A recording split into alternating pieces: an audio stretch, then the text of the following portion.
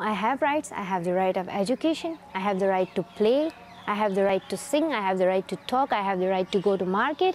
I have the right to speak up. She's become the voice for girls around the world.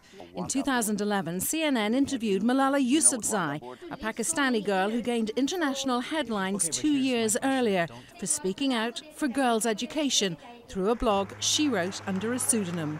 When I see my name in the newspaper, I feel that, yeah, God has given this honor to me and I shall accept it. Malala's life changed forever on October 9th, 2012. While on her way home from school in Pakistan's Swat Valley, a group of armed Taliban boarded her school bus, asked for her by name and shot her in the head. 2 of her classmates were also wounded in the attack. But Malala's injuries were so severe, doctors didn't think she'd survive. She was airlifted to a military hospital in Peshawar, where she had surgery to remove the bullet lodged in her shoulder. From the UAE to Germany to the US, doctors from around the world offered to treat the young girl. But ultimately Malala flew to the UK, where she continued treatment at Queen Elizabeth Hospital in Birmingham.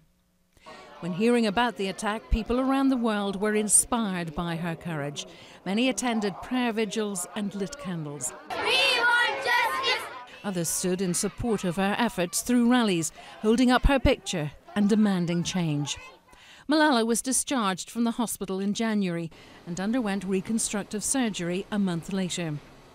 In 2011, when asked why it was important for her to take up this cause, she told our Reza Saya, when I looked at my people and my school fellows and in the ban on the girls' education and the Taliban, so I thought that I must stand up for my rights, the right of education, the right for peace.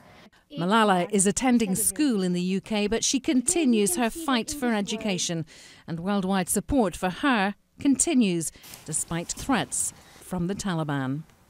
Fionnuala Sweeney, CNN, New York.